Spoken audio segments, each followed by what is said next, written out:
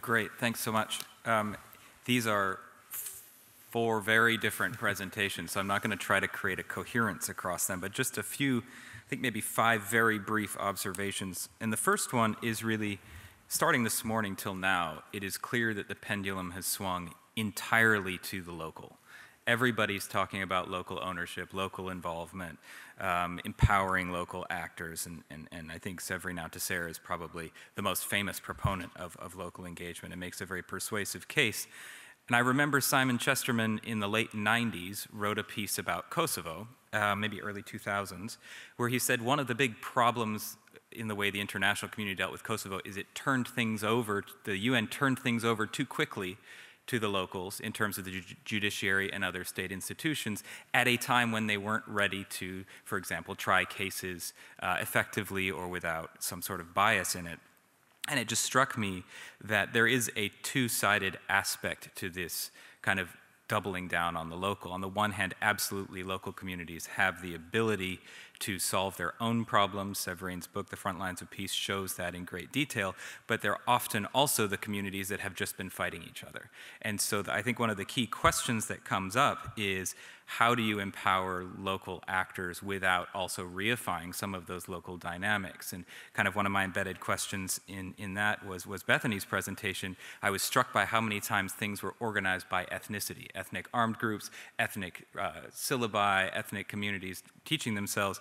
Is there a risk that supporting those types of organizing principles in a community might actually drive a negative type of dynamic in those countries, at the same time recognizing that they also do have the answers to their own questions? And that kind of comes to the second point, which is the role of the international community. And Andrea, I was struck by your point about the positive aspects of diversity and how they can build trust. I mean, I worked in UNAMID in Darfur, and that was one of the first missions where the composition of the troops was explicitly laid out by the actors that created the mission. It was a mission with African character, where the host country could actually PNG European troops if he didn't think that they were sufficiently African.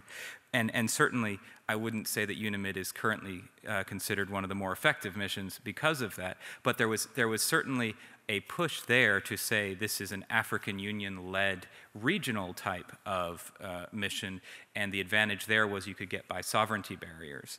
And so I think this issue of diversity is interesting. I'm not sure, I'd be interested, Andrea, if part of the question has more to do with regional diversity and less to do with international diversity. Is it more, if you have a conflict in West Africa, it works better to have West Africans dealing with it, or maybe worse, maybe there are other kind of prerogatives there, or whether it really is a set of findings that having just diversity itself creates a better form of international engagement.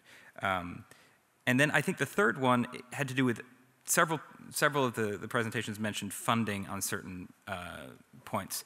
And part of it, Louise, you mentioned this kind of positive aspect of flexible funding. Bethany, you talked about funding kind of ethnic-based education process, and this idea that you can kind of build trust through quick delivery. Louise, that was one of your points, the kind of quick impact projects you could build trust. But then what I hear from you, Sarah, is that there's a huge amount of elite capture when you start pouring money into situations, even when your intention is to have it decentralized and deal with vertical inequality. So I have a kind of a question that I may pose more as a statement in a second, but what's the right way to think about resource flows? And Andrea, maybe one of the questions to you would be, is part of the Global South involvement in peacekeeping, as you described it, a way to have resource flowing more generally into the Global South by reimbursing troops, sending a signal that the North-South dynamic is being addressed in that way, if not directly dealing with the country where the peacekeeping mission is sent?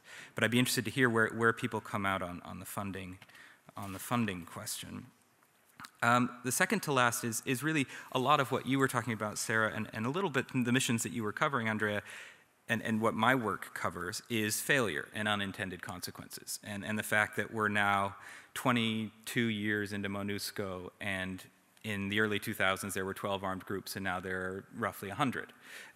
We're now many decades into a state-building project in Afghanistan, which last year comprehensively failed. Somalia has billions spent on it annually, and there has been very little progress towards the type of state institutions and kind of liberal models of the state that were envisaged when the international community first went in there. And Sarah, I was really struck by one of the points you pointed out here was this kind of hostage-taking by the executive and hostage-taking by elections.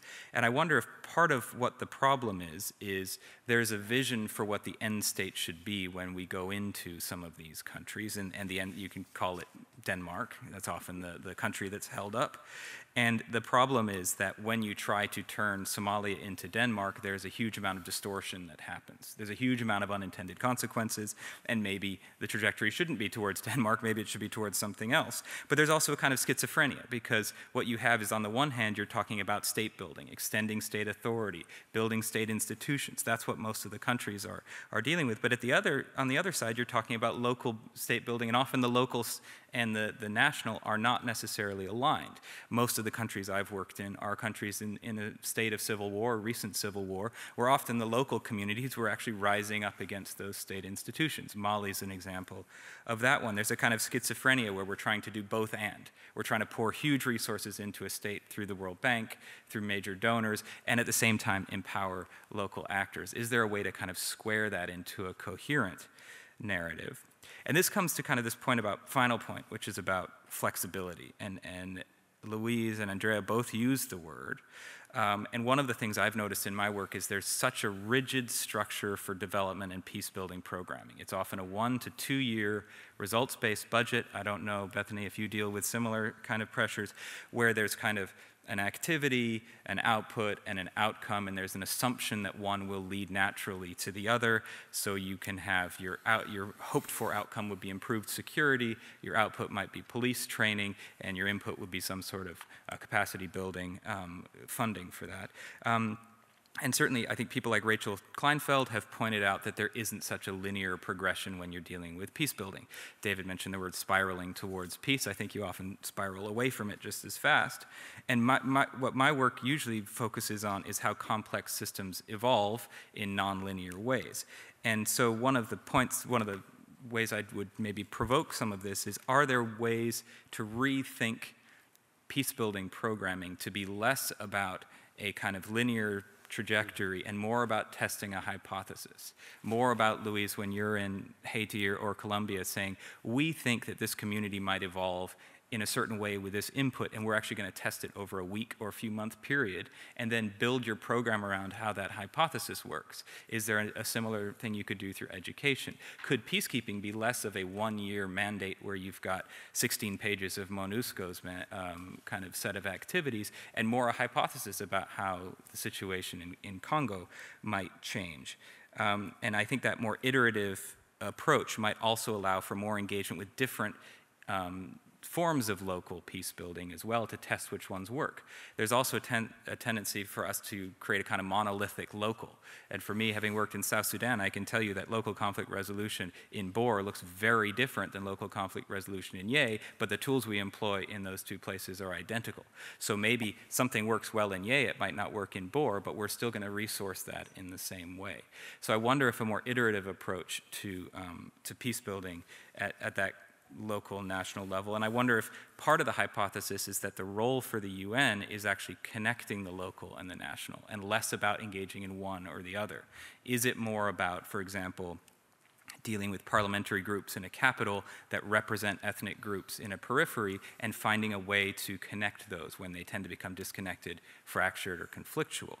That kind of more mediating shuttle diplomacy role for the UN might be a more fruitful one than that peacekeeping stabilization one. Those were my reflections. You can see I've embedded quite a few questions in there. And David, I could just turn it back to you, but I also just wanted to make one quick, maybe direct question about blind spots to Louise and Sarah. Louise, I liked your Venn diagram where territory was listed as one of the circles. And one of the things that we found in our research is land and territory is often the thing that's left out of a UN mandate, left out of a mediation process, left out of a Security Council report discussing peacebuilding needs. And I wonder what you think, whether you think Colombia actually looked harder at that blind spot than other places in the world, whether that's a model to think about dealing with land as a direct input to a peacebuilding process. And Sarah, you mentioned a corruption blind spot. That's the other one that I've noticed, is that very seldom does a UN peacebuilding or peacekeeping mission have a direct input on corruption, in part because corruption is difficult to square with threats to international peace and security and the type of mandates that we see, but also because often it's the national actors that are doing a lot of the corruption, so it's a necessary blind spot. And I wonder, how necessary is it? Is it possible to take corruption squarely on the nose, or is it kind of a dirty deal you just have to manage as you're moving on? Those would be my series of questions and reflections on those really excellent and provoking presentations. Thank you. Thank you, Adam. We have 14 minutes before we have to release you to coffee, so I'm going to move down the line and give you each 2 minutes to respond, if I can, and then we'll open it up to the audience. So, Louise, you're first up. Oh, okay. Hey, thank you, Adam, for such a great job at putting all these diverse presentations together. I'm quite impressed. So on the last question, I guess on land in Colombia, I think that's definitely a very big issue. And actually, the municipality I was talking about, El Tarra, is actually like a forestal zone. So there's no way to have land ownership for a lot of projects for ex-combatants, for example. And I cannot say that we have the solution. I mean, for sure, the UN mission is not mandated with resolving that. But even at the state level, I think it's still a blind spot, as you say, and definitely an issue that, if not resolved, is going to hamper the sustainability of the reintegration process as a whole. So I don't think Colombia has the answer yet. I think there's been some innovative ways of thinking about land ownership, for example, for collective of former combatants. You see the state actually buying land for collective projects and things like that in different parts of the country. But I do think it's still a very, very difficult issue in Colombia when you look at sustainability of project. Most of the ex-combatants, for example, have their productive projects in a land that they just land, like it's not theirs. And so it's never really going to be sustainable in that front.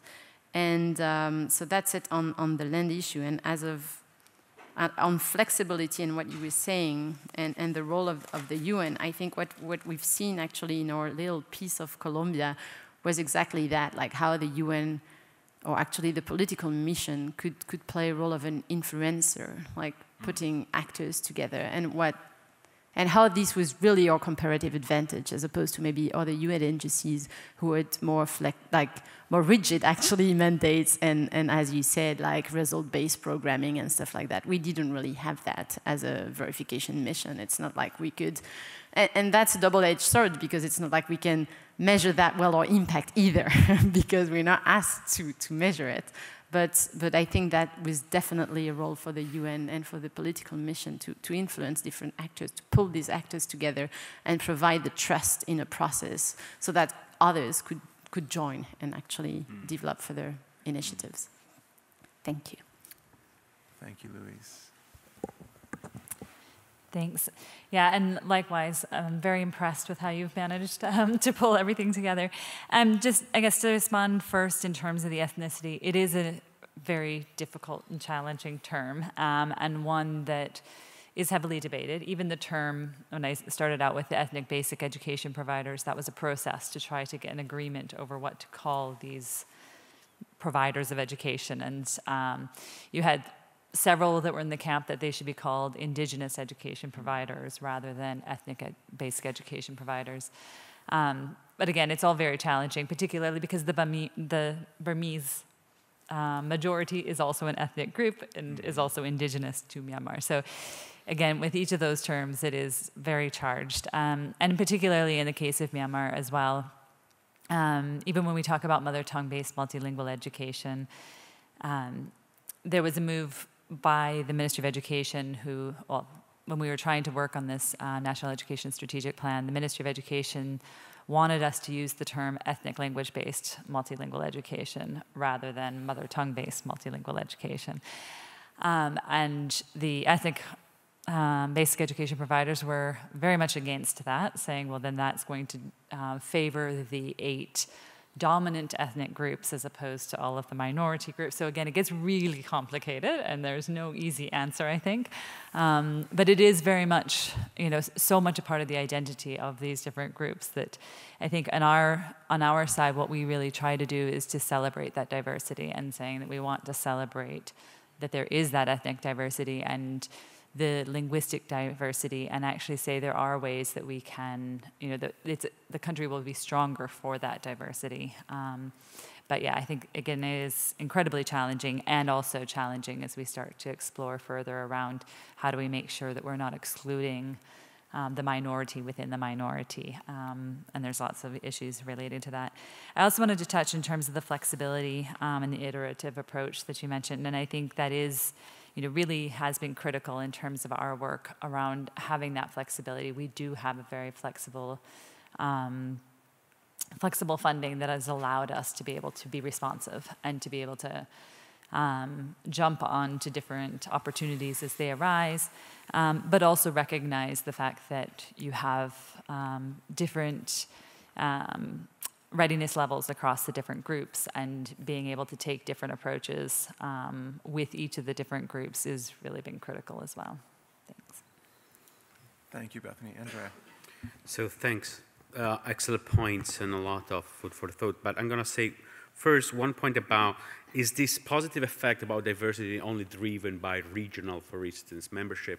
No, it's not. And for the nerds like me sitting there, expert on statistics, I can tell you that, for instance, if we control for membership in same organization, actually the effect of diversity does not disappear. If we also look at our case studies, can bring you one case study about, for instance, Lebanon. We had very interesting example how local initiative by the Indian peacekeepers organizing, for instance, training and some session on yoga classes with the locals were extremely important to then gather information and socialize. But also the difference between the Italian and the French in their patrolling, because the French were doing night patrolling in highly armored vehicle, the Italian were doing daily patrolling walking. So these were very important factors to actually see the diversity within. I want to make a point about flexibility. Fantastic. I'm going to push a bit. I don't think it should be just hypothesis-based. It should be evidence-based. I think we should really be able to, based on evidence, to replan and reorganize. My provocative thought about funding. I think that, frankly, we want to be careful on saying whether we have a problem with too much money in funding. Because the United Nations budget of peace operation was around $6.5 billion last year. Norway is spending $7 billion in their own defense. Russia, 70 billions. US, 800 billions. So we say that peacekeeping is clear that peace operations are somehow effective to stop the fighting and the killing, but we are spending very little. The last operation has been deployed has been 2014, and yet we are failing actually to tackle many conflicts. Of the 200 conflicts since 1946, only 1/3 have been discussed in UN Security Council as a matter of possible deployment, and even one of these third has been discussed, only 1 out of 2 has a possible deployment of peacekeepers. So I think that one of the problems is that maybe we want to rethink how to use the funding, but frankly, in terms of cost effectiveness, given the military budget that we are using at global level and how this is increasing and how is this making a world less safe, I would say I'm for more funding to the United Nations and peace operation. Thank you, Andrea. Sarah.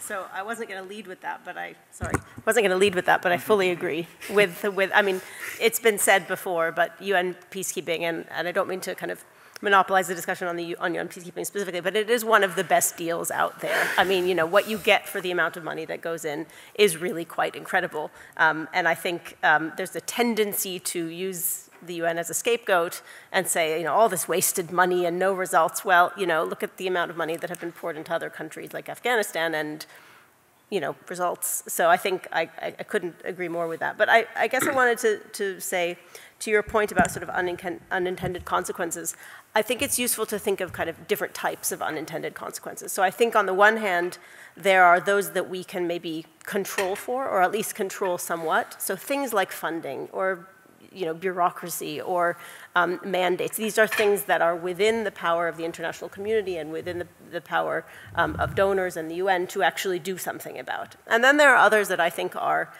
you know, the part of the realization that just not all good things go together. You don't necessarily get stability and democracy and justice all together. Sometimes these things do exist in tension with one another. And so I think for those, it's more about awareness, good planning, understanding what the costs of certain courses of action are and the costs of certain choices. So that was sort of my comment on the unintended consequences. I don't think we can get rid of all of them. But those that we can, we should actually potentially be doing more about, and the funding is a good example of that. Corruption is another one. And I think the point I'd like to make here is one that you sort of alluded to, which is that at least for the UN, it is a state-based organization. So for the UN, that will always be something it has to deal with, whether it is about dealing with the local, whether it is about dealing with corruption. But that doesn't mean that these are insurmountable problems. We've got lots of other types of actors who are doing peace building. And so if there's better coordination and a kind of division of labor, so okay, the UN can't necessarily call out the government, but a bilateral donor government might be able to. So I think there, again, it's about, you know, everybody getting together and trying to align what they're doing will lead to more effectiveness. And then I'm just mulling over this kind of, you know, hypothesis testing and the nonlinear trajectory and the iterative approach. And I think generally we have a tendency to view peace building as something that we can start or enter into when there's some major shock or shift. So an election or a peace agreement. And those are key entry points. The problem is they don't come up that often. So that really restricts our kind of imagination about when and what we can do and our kind of creativity. And I think there needs to be a bigger realization about other entry points, other ways of sort of accessing conflicts in order to help. So trying to work more within political settlements and bargains, working within institutions, even if they aren't in the form that the UN might want them or that peace builders might want them. So starting to kind of open up what we think of as ways into trying to end conflict and build inclusive peace. But I will leave it there. Thank you so much, Sarah. I'm going to stretch this right to the end. We can take probably 1 or 2 questions from the audience. I see a hand there. I'm not going to waste any time. Maybe we could take the question there and then there on your way down. Thank you. Hi, thank you. 2 quick questions. My name is Yvon Gishawa. I work mostly on the Sahel and particularly on the MINUSMA. And I have a question for Sarah, another one for Andrea. For Sarah, I think Mali is a very interesting case these days with regards to the authoritarian shift of the government. My impression right now is that Mali is following a trajectory that makes it increasingly inimical to MINUSMA's operations. And MINUSMA is in a situation where it cannot absolutely do anything for the reasons that you said, because MINUSMA as a UN peacekeeping mission is very pro-state. And so what happens in these situations where we are clearly into a stalemate, where Mali can stop MINUSMA from doing almost anything it is supposed to do? And for Andrea, again, MINUSMA is an interesting case with respect to diversity. It's been interpreted very much, MINUSMA, as the return of some European countries to peacekeeping, and notably the Dutch. And there's been some qualitative research lately showing that the return of Europeans, and the Dutch in particular, and the distribution of roles within the institutions within MINUSMA has created some sort of structural imbalances between contingents from the global south and the Europeans, who have like very high standards with regard to medical evacuation. For example, we see that right now the Germans are reconsidering their involvement because they don't have the protection that they used to have since the departure of the French. So there's almost some sort of even systemic racism, arguably, within MINUSMA right now. And so how does that connect with your argument, which seems very, very positive, about diversity within the peacekeeping mission? Thanks. Thank you for those questions. We're going to collect one more question over there, and I'm looking for other hands. And we have one more hand in the back, and then we'll go to our panelists. Please, go ahead. Great, thank you so much. Omar McDoom, London School of Economics. Thank you for coming and just sharing the work from your very different worlds. I very much appreciate it, and thank you, Adam. That was also quite a breathtaking set of insights packed into a very short space of time. A question for Bethany and a question for Andrea. So, Bethany, I'm a researcher, so forgive this question because I have great respect for people who are on the front lines and in the trenches doing real peace-building work. But I did want to pick up on Adam's comment about the risk of doing harm and making sure that your interventions go the way that you wish them. And the question I had was to do with the issue of integration in ethnically divided societies such as Myanmar. The debate that we have in the global north is usually one between assimilationist policies and multiculturalist policies. And anybody who's been an observer of that debate will know that largely the multiculturalist debate is dying, or if not dead at this point. And the issue there has been largely because the celebration of these ethnic differences, which I suppose the promotion of mother-based education that you're involved in Myanmar, that actually hurts integration. So I wondered where you sat or what you thought about this issue in the context of Myanmar specifically. Assimilationist policies which are aimed to eliminate differences in the interest of building a national identity versus more multiculturalist policies which emphasize the ethnic differences. Andrea, I'm going to be less gentle with you since you're a fellow researcher. So I'm going to ask the question just selection bias in your results, which I'm certain that you've anticipated. But, so for those cases where you do find that there is diversity that leads to greater effectiveness, is it not possible that those missions which attract, those missions which are more dangerous are likely to attract countries that are not willing to provide soldiers that are combat hardened? So you're simply getting a selection bias effect in the results. Excellent questions, thank you. And we'll take one last set of questions from the middle and the back, and then we'll turn to our panelists. Actually, my question has been asked already, so thank you. Fantastic, great. All right, colleagues. Andrea, do you want to go first? Sure. So thank you for the question about Mali. So actually, Cara Rufa has done a lot of qualitative work, and she's also co-author here. I think you're putting your finger on one issue that maybe actually, in fact, in our chapter, when we discuss Mali, there are issues, but the statistical indicator, it doesn't maybe picking that up because most of the peacekeepers are coming from the global south. So what you're showing is that actually, I'm not saying outlier, but some trends in few missions where there have been some peacekeepers from the global north. In fact, there is some literature that is showing that the diversity, it matters and helps in terms of norms, religious and linguistic, but maybe if there is large socioeconomic diversity, can create problems, and I have something also with Vincenzo Bove about that. Omar, yes, this is a big issue, is a big question. One story is that actually on the diversity within blue helmets, the heterogeneity is not predicted by the level of violence. So that would be an important problem.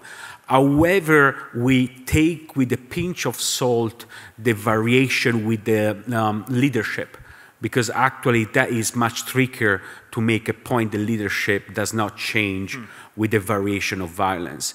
Vincenzo Bove recently has published more work on that and tried to find some way to find some identification. I have to say, and I have to admit that, this is something that partially we address, but also we want to make the point that we think that as researcher, we want to push an issue that is the composition. And even though if not resolved completely all the possible endogeneity issue, this agenda actually has been opened up. And there are smarter colleagues than me that are trying maybe to challenge my results and show that there is some reverse causality. But so far, it seems that diversity still matters, at least within the blue helmets. Thank you very much. Bethany, you had a question as well. Thanks very much for that question, and I think it's a very pertinent question.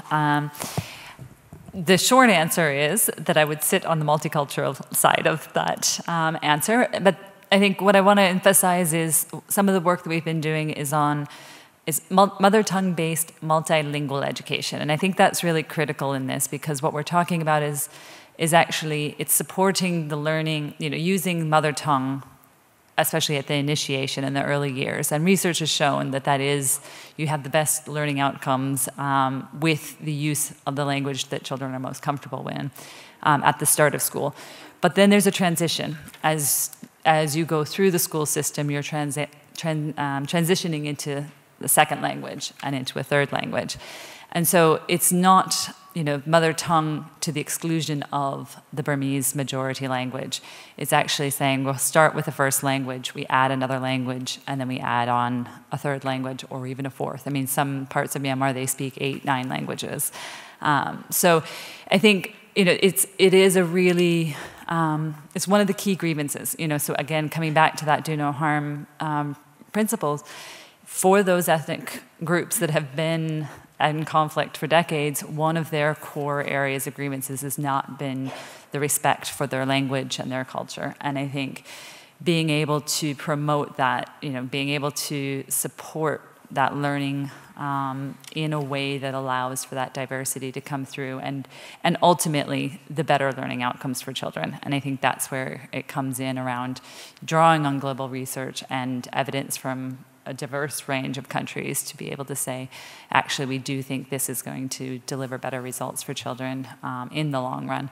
But of course, again, there are additional challenges within that, particularly around those minorities within the minorities. And so with 121 different languages, there's a long way to go and potential, I suppose, for doing harm, particularly for those minorities that we have to be very aware of and very conscious towards.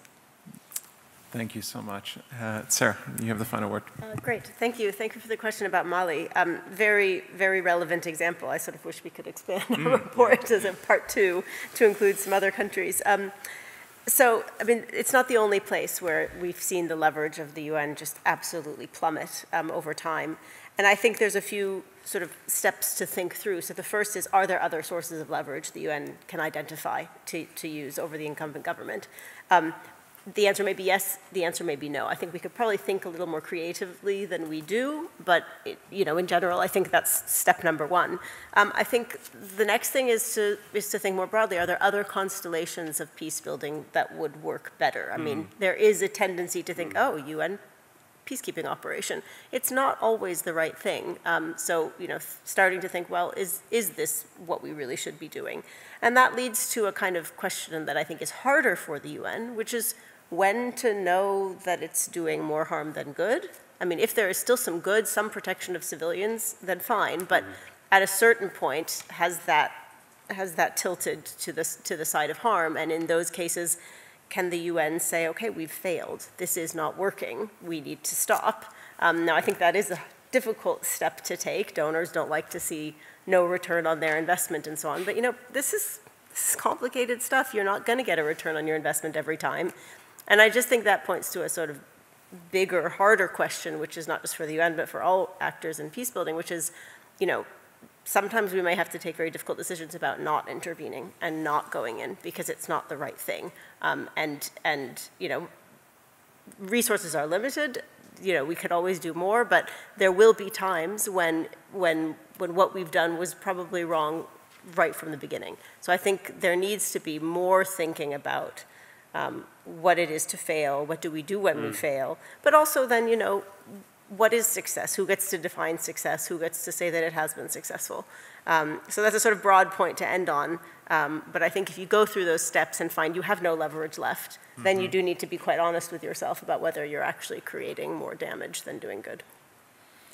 Thank you so much, Sarah. It's a very difficult panel to summarize, and I won't, and we're already 10 minutes over, so thank you all for your patience. Thank you all for sharing your insights. I think throughout the day today, we've heard so much about productive investments, looking for those productive investments in the peace-building sector, and I think we certainly haven't solved the question. You've just suggested that perhaps we need to be thinking about investments in a completely different way, but I think we have identified some levers that didn't get much discussion earlier in the day, be it small, really productive investments or focusing on diversity, be it linguistic, cultural, or educational. And I think those are important levers that should get more oxygen in this conversation. So thank you for raising those points. Thank you for spending your time with us. Thank you, audience, for your questions and for your attention. Excellent. Thank you.